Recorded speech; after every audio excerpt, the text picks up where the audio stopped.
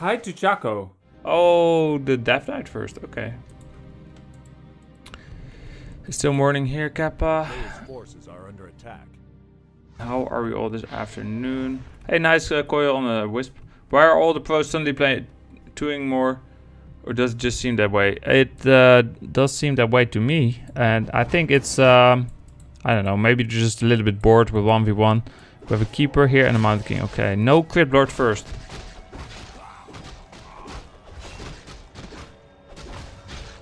Which platform will the Chaco Cup use? It is gonna be mostly on Warcraft 3 Arena. We'll just use the bots. So you can play it, I think, from Battle.net, but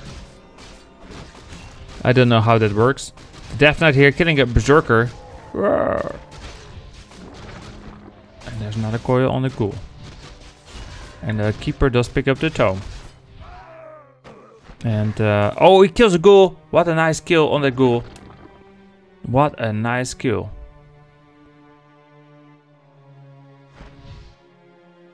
A player's forces are under attack. Okay, well, we have a Blade Master killing some creepies. He's almost level 2. We have a Mountain King stormbolding peasants, also known as acolytes. He cancels his tech. Fly cancels his tech. Fly got undead, by the way. Lyn is playing as Orc. We have Infi playing as Night Elf, and his ally 120 is playing as Human. Of course, they all went random. So only Lyn got his main race. This acolyte doesn't want to die, but you know that's what is happening to him. He's survived. No, the ghoul goes down. What was he doing there? Nice micro fly, Kappa. The Death Knight did get the Stormbolt surrounded by footmen. He is going to eat his ghoul because he has Death Pact second instead of Unholy Aura. He kills a footman. Can he fight his way out? He can. Wow. New strategies, guys. Coil first, Death Pact second, and the guy has to TP out. Okay, nice. Blade Master meanwhile just creeping the center. He has a potion of greater healing now. Hi to Chocolate Cup, I'm so excited. My girlfriend has cancelled Wednesday, which means I can watch. Great. Great, sounds good. That sounds not just good, it's amazing. But if she didn't cancel, I assume you would just watch with your girlfriend, right? This grunt here and entangle, and a lot of damage here from these huntresses. And over here, grunts entangled, surrounded. Team Orange, are they falling apart? A town is under siege. Chaco lower right overlay weirds me out. What about it? What about it weirds you out? Oh, this kind of weird. A player's actually. forces are under attack. Oh yeah, I usually hide this in 2v2. I just now remember.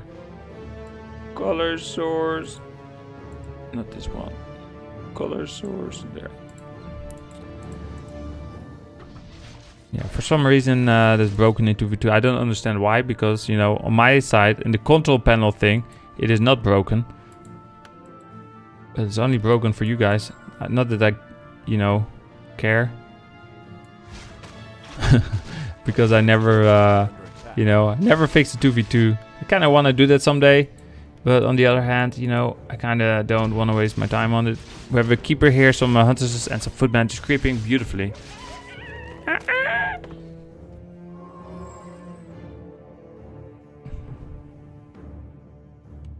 Well, I would watch you with my girlfriend, but then she might leave me for you and your pearly whites.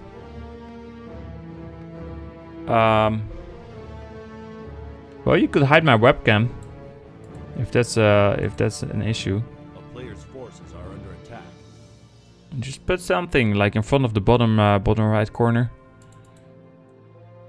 Blade Master, he's going back. He's level 3, the only level 3 hero in this game. The Mountain King is almost level 3. And this ghoul is in trouble. What is happening over here? We have a Shadow Hunter with some grunts creeping. This ghoul is so dead, guys. He's trying to go for the keeper. The keeper doesn't have a TP or anything. The Death Knight can eat another ghoul if he wants to, or if he's hungry. There, he eats that ghoul. The keeper gets away. Nice entangle. What the fuck? How did the keeper even get away? I thought he was dead for sure. I was wrong. Of course, there was no aura, so the units moved super slow. And now they're going for the Mountain King. No mana even for Death Pact. The Death Knight is dead because of no mana. That's interesting. That's super interesting. This expansion going up here for Team Orange, by the way. Of course, this expansion has been up for a while here for Team Red or for 120. The Blade Master, where did he go actually? Blade Master is hunting down this Keeper. And with the Shadow Hunter should be easy peasy. Keeper is now a little hermit crab. Meanwhile, ghouls are dying over here. This ghoul is pretty dead. And the Keeper did go down. This Footman taking some damage.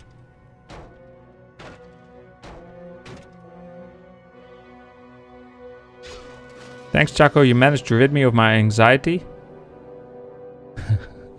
That's what I'm here for. There's a Hex on this Mountain King. Can he kill it? He needs some crits. Where are the crits? I haven't seen any crits yet. Of course, he only has level 1 critical strike, but come on. There's no TP on this Mountain King, by the way. He's dead. There's 84 crit. There's some... uh-oh. Mountain King is dead. Okay. But he needs another heal wave. Maybe once... No, he needs to use this heal wave. He's not gonna be level 3 pretty soon. Anytime soon. He needs to use it. Why does he not use it? Okay, there it is. Now the Blade Master can start killing units again. And he goes for the Huntress. He almost was surrounded there by some Footmen, but Speed Scroll gets him out of there, maybe. Yes, he gets out. 120 misses the surround with the Footmen. The 2 Huntresses though, easy peasy targets. One dies. There's an ensnare on the Rifleman. It's going down. The Shadow Hunter just killing this Huntress.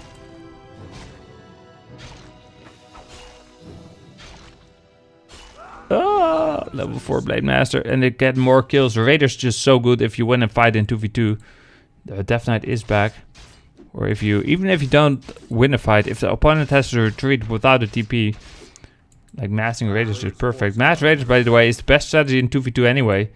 Because you can just base race. You can go to one base, they TP in, you can go to the other base, they TP in, you go to the other base, they don't have any TPs anymore, you kill it. You go to that base again, they TP in, you go to that base, again they don't have TP, you kill it. And then it's 3 base against 1 base. Something like that.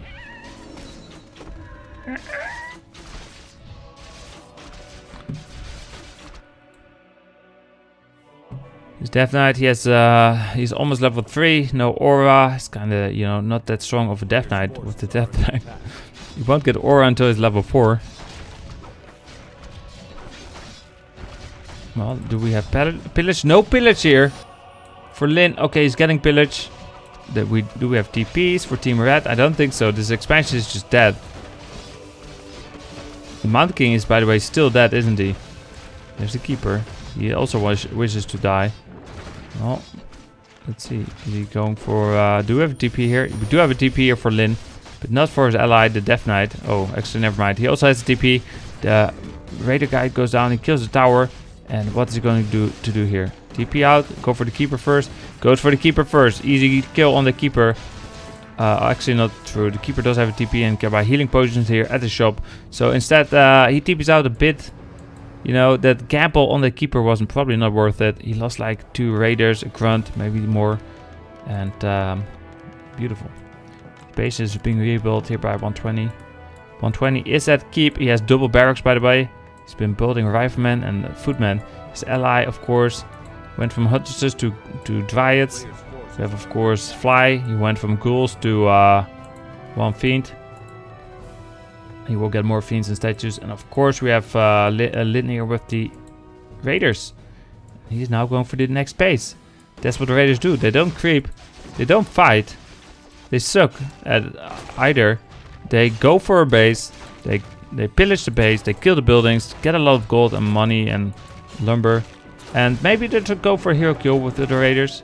With the Blade Master and the Shadow Hunter. But hello Blade Master, are you gonna die? Yep. That's of course because his ally is Fly. And Fly was like, no, lose your Blade Master, this is the perfect timing. And Lyn is like, I don't want it. And Fly is like, trust me. And Lyn is like, okay. And he loses his Blade Master there. Thanks to Fly.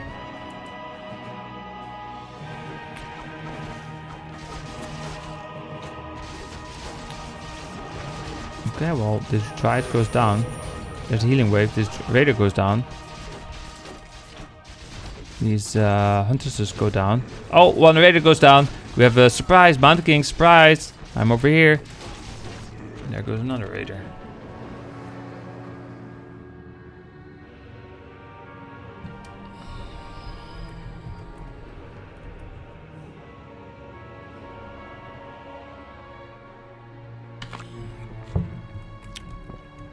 Hey Splix, welcome back.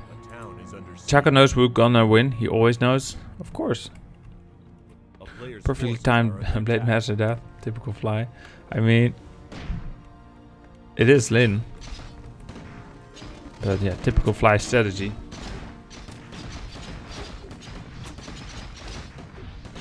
Okay, so 2 Wyvern here in the air.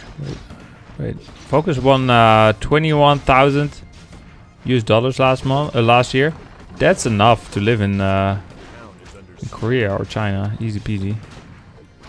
He lives in Korea, I believe. We have some Dryads here. Some Wyvern using speed scrolls. This Dryad is dead. 4 Wyvern here in the air. But the birdie sees everything. Wait, he switched to Wyvern. I just now realized. I was reading chat a little bit and now I missed the switch from Raiders to Wyvern. Okay, Wyvern are of course great against Dryads and the Huntresses. Not so great against Stormbolts and Rifle.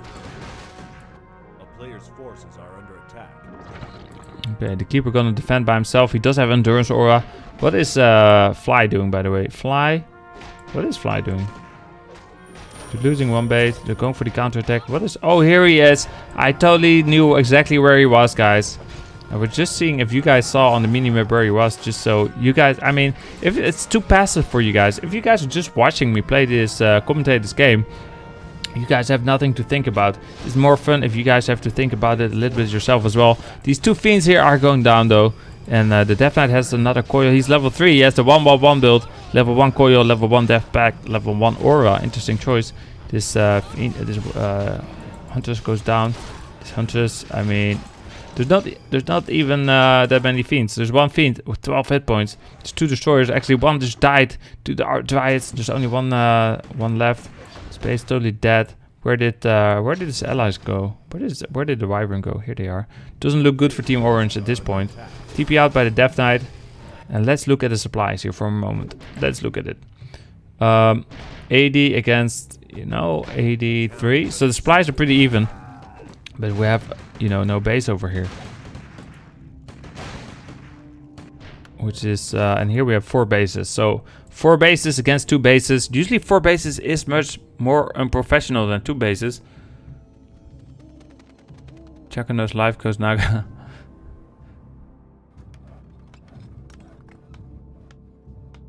I make twice that, but I guess I don't have fun when I work, and he does. I mean, but you probably don't live in Korea anyway. Or maybe you do, but even if you did, I'm just saying, 21k is plenty of money. The town is under siege. Is it plenty of money? Does a normal job make you more money? Normal job is like what, 3k a month? So 3 times 12 is 36.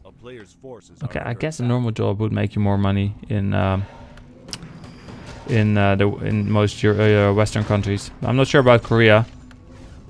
There's a Stormbolt kills a ghoul.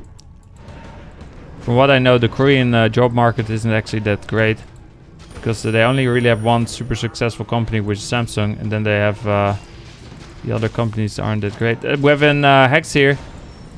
On the Raccoon, the Lich goes down. Okay, town is under siege. Well, the Keeper does TP out. The Destroyer goes down, and it seems like 120 with the Rifleman. He's just as good as he is with Fiends.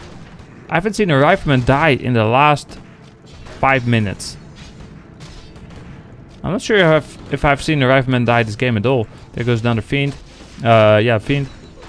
There goes another Grunt. This Rifleman guy is still alive. Oh, he does survive, but not enough bashes. He needs more bashes. Why did... Oh, and the Rifleman does die. But that wasn't his fault, of course. That was, there's nothing you can do when you're fighting 2 against 1. Look at this. Shadowhunter, the Death Knight. It's pretty much 2 against 1, right? Well, the Riflemen are retreating. Mountain King is level 5. Paladin level 1. Kills one more. And does he TP out or something? Or what's he going to do? He's just fighting. He's fighting against skeletons. And what do we have over here? 2 Wyvern being followed by a birdie. Another Holy Light there on the Mountain King. He does TP out. And what is this bunny? He TPs out with him. 2-1 upgraded bunny, by the way. Average UK income is around 27,000 pounds a year. You must have shitty fingers though, painful hands. I'm not sure. I wonder how Lyn and Fly can speak. I mean, I think Lyn probably knows a bit of Chinese by now, right? He's been living in China for a long time now. Maybe it's enough money, but what are you going to do in 10 years? That's the question. Well, the thing is, you know, he probably didn't have much expenses, right? Like when I was living in Korea, I lived for like $500 a month. And it was like in the middle of Seoul. If he doesn't even live in Seoul, it's going to be half that. But let's say he lives in Seoul.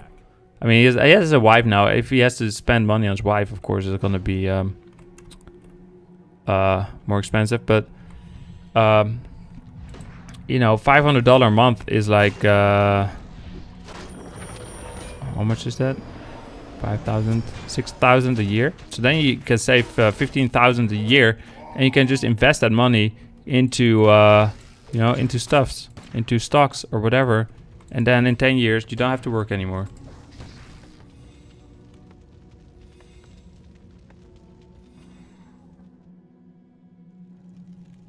Chaco is a ladder because it always watched this team playing. Should have more 2v2 teams. It's not really ladder, it's just custom games.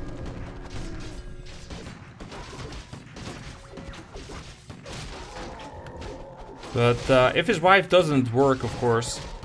If his wife doesn't work and he has to earn money for 21,000 a year is kind of low, I guess.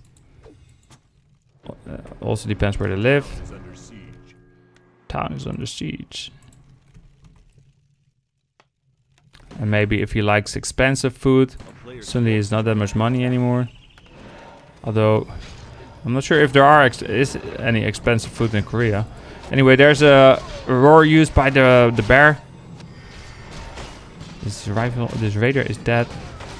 Paladin, he used the invul thing. Let's see what's going down next. The destroyer is dead, guys. We have a hippo in the air.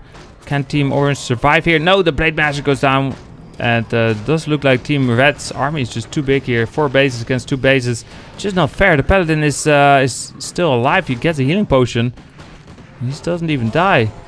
And this looks like GG.